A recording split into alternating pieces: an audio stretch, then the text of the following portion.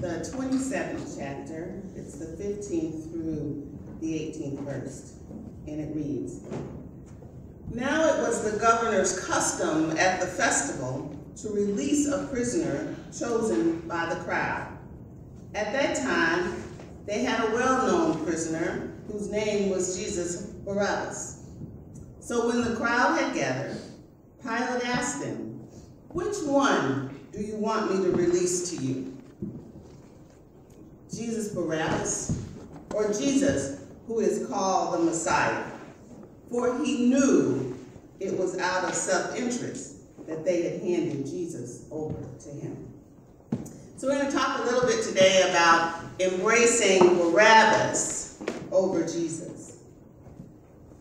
You know, life is a series of decisions, some easy, some of them are difficult.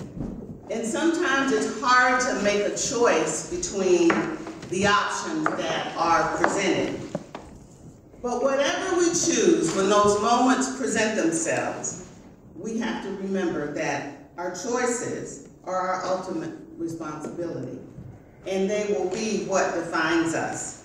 Eleanor Roosevelt says, "One philosophy is not best expressed in words, it's expressed in the choices one makes." So in the long run, we shape our lives and we shape ourselves.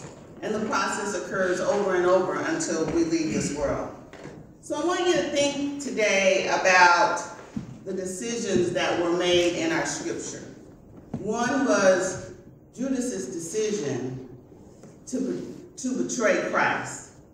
Second was Pilate's decision to allow the crowd to decide Jesus' fate. And last, the crowd's decision to embrace Barabbas over Jesus. Think about the choices that they made on that day. And so the title of our message today could have easily have been Embracing Sin over Salvation. It could have been deception over truth, or even wrong over right. So we have a crowd of people in our scripture today who are making some critical decisions. Jesus is about to be arrested. And so the chief priests have sent this large crowd of people armed with swords and clubs to arrest Jesus. And Judas, one of the disciples, is a part of the scheme. And he agrees to help the elders and the priests identify Jesus through a kiss so that Jesus can be arrested. And as Jesus is being arrested, he looks into the faces in the crowd. And he asks the question, he says, "Am I leading a rebellion that you've come out with your swords and your clubs to capture me?" He says, "Every day I sat in the temple courts teaching, and you didn't arrest me." But then he says, "But this has all taken place, that the writing of the prophets may be fulfilled." So Jesus is not so much protesting the fact that he's being arrested, but he's protesting the manner of the arrest. All these people with these clubs and these swords, as if he was a dangerous criminal. And you think about that in the context of when we get a little bit later and we talk about Barabbas, who was a dangerous criminal. He's protesting the hypocrisy in the moment. And so shortly thereafter, we see in the scripture that Jesus is placed on trial. And we have a tendency to go straight to the cross. But Jesus, on that night, had no less than 6 trials. 3 before the Jewish officials, and 3 before the Roman official. A preliminary hearing before Ananias, the former high priest. And then they took him to Caiaphas, who was the ruling high priest, and the Sanhedrin, which was made up of the priests, the elders, and the teachers of the law. So the people who put Jesus on trial were the religious people, right? And then again before the Sanhedrin so that they could make a final ruling regarding Jesus. And after they finished, they then took him over to Pilate, and then to Herod, and then back to Pilate before they crucified him. So in Mark, the 14th chapter, the 53rd verse through the 15th chapter, which is the 15th verse, they take Jesus over to Caiaphas, the high priest. And during that trial, it becomes clear that all throughout the night, there were religious leaders who were willing to put their finger on the scale to ensure the outcome that they was looking for, and that was to kill Jesus. You know, several years ago, there was this newspaper covering of a painting by Norman Rockwell that showed a woman buying this Thanksgiving Day turkey, and the turkey was on the scale, and the picture showed the butcher standing behind the counter and the female customer watching him weigh in her turkey. And both the butcher and the customer had these really pleased looks on their faces. But at a quick glance, you couldn't see anything unusual, but what Rockwell had us zero in on was their hands. The butcher was pressing down on the scale, and the woman was pushing up on the scale with her fingers. And if you had called them thieves in the moment, both of them would have been offended. But neither one of them saw anything wrong with the little deception. In the situation with Jesus, the elders and the priests had their thumb on the scale. And they didn't see anything wrong with putting their fingers on the scale. And if you called them dishonest, I think they would have been offended, though they were. They were looking for evidence to kill Jesus. And when they couldn't find what they were looking for, they encouraged witnesses to make it up.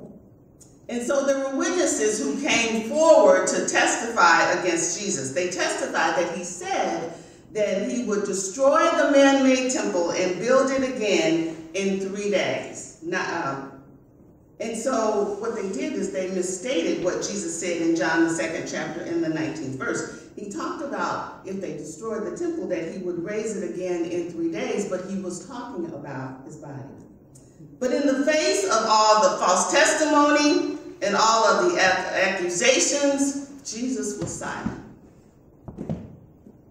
He fulfilled the portion of the scripture that says, he was led like a lamb to the slaughter, but he never said a word. The question that he answered was from Caiaphas, are you the Christ, the Son of the Blessed One? And Jesus said to him, I am. And the Jewish authorities thought that that was sufficient to conclude that Jesus was guilty of blasphemy. And that's when they began to spit on him and blindfold him and hit him with their fists. And then they took him over to Pilate for the civil trial in order to condemn him for treason, because blasphemy wouldn't have gotten him crucified, but treason would. And so when the Jewish officials got Jesus to Pilate, the first question he asked them was, what charges are you bringing? Very simple question. What charges are you bringing? They really didn't have an answer. And they responded, if he weren't a criminal, we would not have handed him over. And so Pilate said, well, take him back. And you judge him by your own laws. But they couldn't do it. Without a Roman charge and without a Roman trial, there was nothing they could do. Without the trial, they couldn't get to the crucifixion. And when they insisted, Pilate began questioning Jesus. He says, are you the king of the Jews? And Jesus says, yes, it is as you say. And the chief priests and the elders began to make accusations. And again, Jesus stood quiet. He gave no answer. And Pilate said to him, don't you hear the testimony they're bringing against you? Do you understand the testimony they're bringing against you? And Jesus made no reply, not even to a single charge. And as I think about Jesus being silent in the face of accusations and misstatements, there are times in our lives that we have to be content as well to allow the Lord to fight our battles. It reminds me of the story of this really contentious board meeting where there were some very harsh things that had been said by the people in the room, and one of the men who was highly respected and unusually wise in his judgment had said nothing throughout the entire discussion. And suddenly one of the men in the arguments turned to him and said, you haven't said a word. I'm sure we'd all like to hear your opinion in this matter. He responded, I've discovered that there are times when silence is an opinion. And I'm sure in those moments Jesus was before Caiaphas and Pilate that Jesus' silence spoke loudly. He refused to defend himself. In those moments, I think Jesus was focused on the task at hand. Once he had made a petition to God to take the cup from him and ended that exchange and said, "Not my will, but let your will be done," Jesus was then focused on the moment. And in fact, he said in Mark 14, the 41st through the 42nd verse, "The hour has come. Look, the Son of Man is betrayed into the hands of sinners. Rise, let's go." Everything that could have been said and that needed to be said had been said. And so the moment for doubt and changing course was behind Jesus. That's why he wasn't saying anything. He said to Pilate, "My kingdom is not of this world. If it were, my servants would fight to prevent my arrest. But it's not. My kingdom is from another place." And hearing what he's heard and knowing what he knows, Pilate is at a crossroads. He now has a decision to make. Pilate knows that Jesus is not guilty of what he's accused. He finds, the scripture says, Pilate says, "I find no fault in him." And our scripture today, verse 18 says, "For he knew it was out of self-interest that they had handed Jesus over to him." And so the people had a decision to make. They'd heard Jesus' preaching. They'd observed the miracles. They'd experienced his presence. And they had a decision to make on that day. It's just as we have decisions to make every day. Every day we either choose Jesus or we choose Barabbas, right? And the real question is, who will you choose? So who is Barabbas? Barabbas is this rebel, and he's a prisoner. And he's been put in jail for robbery and for murder. The word I've used is notorious. Barabbas was notorious. He was well known for his lawlessness, whether it's because of the nature of his crimes or because he was from a crime family. Treason, murder, and felony robbery were notorious crimes, and Barabbas was guilty of all three. He should have died for his crimes, and he knew that, and he was expecting that. He was expecting all of the torture that came with those crimes. But as our scripture said, there was a custom every year that in an act of goodwill that Pilate would release one prisoner. And I think Pilate thought that was his way out of making a decision with respect to Christ's destiny that day. He couldn't find fault against Jesus. The evidence was conflicting. And so Pilate offers to release Jesus to the crowd. So when the crowd had gathered, Pilate asked him, "Which one do you want me to release to you? Jesus Barabbas or Jesus who is called the Messiah?" I think Pilate was stunned that their response was, he released Barabbas over Jesus. He was amazed that they would embrace a murderer over the Savior. It wasn't so much that they embraced Barabbas, is it? It really is more important than we see it for what it really was. It was a rejection of Christ. It wasn't so much embracing Barabbas as it was that they rejected Christ.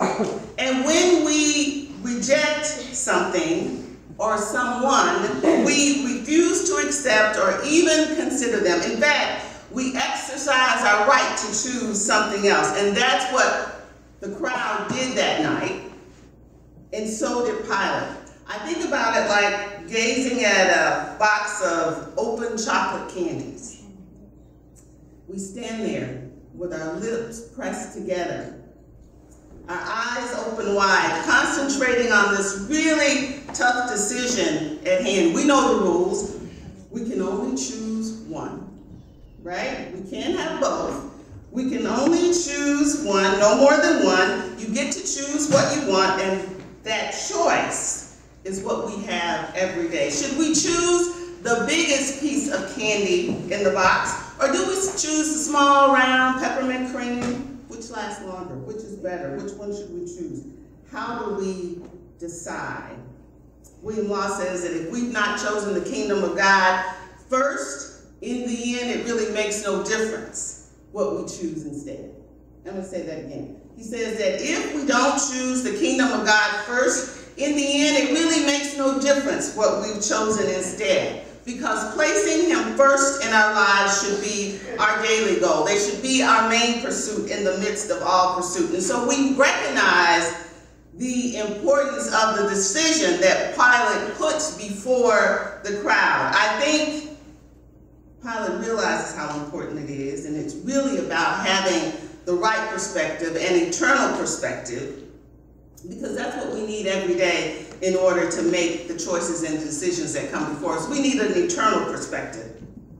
And in everything that we do, we have to choose Christ first. The scripture says that we seek ye first the kingdom of heaven and its righteousness, and all these things will be added unto you. Everything we do, whatever we do, 1 Corinthians 10:31 says we do it for the glory of God. So when we have a choice placed before us in terms of choosing Barabbas or choosing Christ, we choose the glory of God. We choose to put off what we want to gain in order to get to what we need. We choose obedience in difficult circumstances over the easy circumstances. We choose honesty even when we know it'll hurt us. We choose compassion over unkindness. We choose humility over pride. We choose patience, and we choose generosity over selfishness. Who do you want me to release? Do you want me to release Barabbas, or do you want me to release Jesus?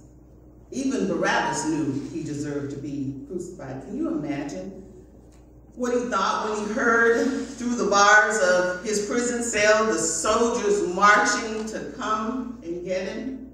Can you imagine how confused he must have been when he heard the guards say, Barabbas, you're free to go. Someone else has been selected to die in your place. And so the question is, it's really about, are we choosing Christ today? Or are we like the crowd? Are we rejecting Jesus? Are we making the tough decisions, or are we taking the easy way out?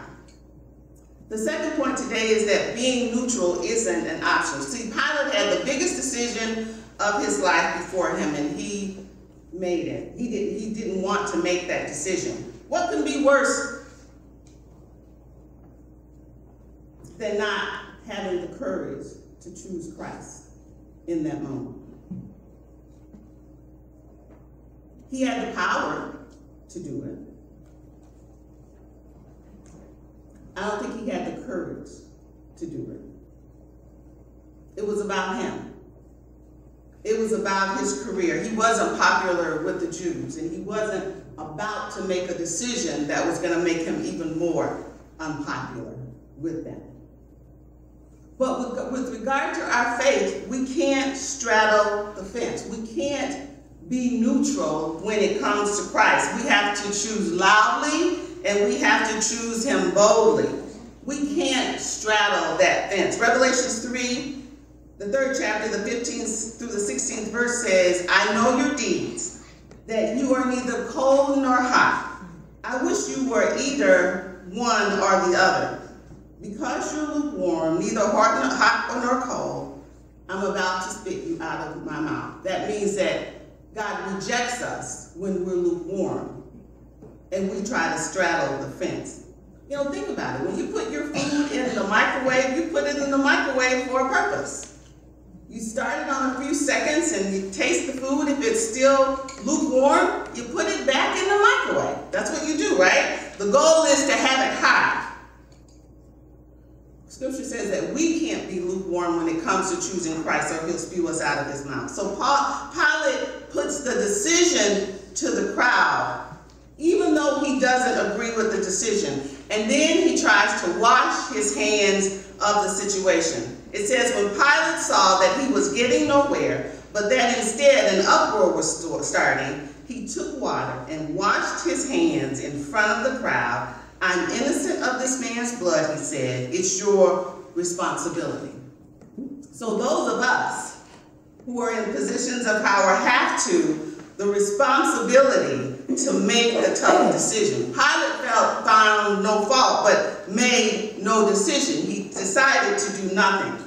And when you have a choice to make and you don't make it, that in and of itself is a choice. James 1:8 says that a double-minded man is unstable in all of his ways. When we talk about being double-minded, we talk about trying to serve two masters, and that's what Pilate was trying to do that day. When you talk about serving two masters, the scripture says in Matthew 6:24, no one can serve two masters. Either he will hate one and love the other, or he'll be devoted to one and despise the other. So Pilate is trying to preserve an already tenuous relationship with the Jews.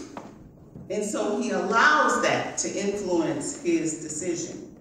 He listens to the crowd. He listens to the priests and the elders, and he chose to please the crowd instead of Jesus. It's important that we make the right choices so that we don't have the eternal regret that perhaps Pilate has.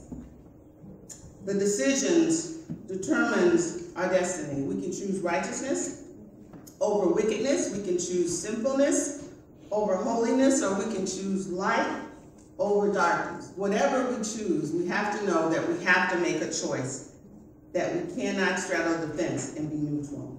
And the last point is that our choices have consequences. There's a scripture that says, choose ye this day who you will serve. The crowd made a choice that day. And they said when Pilate washed his hands, his blood be on us and on our children. And the goal here was to indemnify Pilate for any guilt he might be suffering. They offered to take on a debt that they could not pay. They said that Christ's blood was on them and on their children. They agreed to take the punishment of sin upon themselves and their children. And the scripture says that Pilate released Barabbas to them, but he had Jesus flogged and handed him over to be crucified. Thank God that when Jesus chose to die on the cross, he did it for all who believe. And that includes Barabbas, the crowd, the chief priests, the elders, and anyone else who accepted him as Lord and Savior. He did not hold a grudge, but he died for all on the cross. You know, during the war between Britain and France, the men were drafted into the French army and by a kind of lottery system. And when your name was drawn, you had to go out to battle. And there was one exception to it. You could be exempt if somebody else willingly took your place and went to battle in your place. And so when the authorities came to one young man, they told him that he had been chosen and he refused to go. He says, I was shot 2 years ago. And at first they thought he was crazy. They said, but he insisted. He claimed that the military records would show that he had been drafted 2 years earlier and he had been killed in action. And they were like, how can that be? You're alive. I'm talking to you right now. And he explained that when his name came up, a close friend of his said to him, you have a large family, but I'm not married and no one's dependent on me. I'll take your name and your address and I'll go in your place. That's the principle of substitution, which is at the heart of the gospel and is at the heart of the work that Christ did on the cross. Jesus willingly took our place, not because he had anything less to lose than we did, but because of his infinite love, he died in our place and he paid the penalty for our sin. And the law that demands the ultimate punishment, which is death, has no claim because Jesus died thousands of years ago. He finished the work, which is the basis of our salvation, and we depend on him because he is our substitute. Amen. As I close today, I encourage you to embrace Christ today in everything that you do and in everything that you are. Put aside your Barabbas, whatever that is or whoever it is, that may cause you to reject Christ and embrace them. Choose Christ over your Barabbas. He calls us into a loving relationship and into commitment. And because he loved us so much, we can't waffle and straddle the fence, but we have to choose him every day because our choice has eternal consequences. If there's anyone here today who has not accepted Jesus Christ as Lord and Savior, if you've not experienced the salvation that he made available to us by dying a substitutionary death, today is the day. All you have to do is ask him to forgive you of your sins and come into your life and be Lord of your life. Is there anyone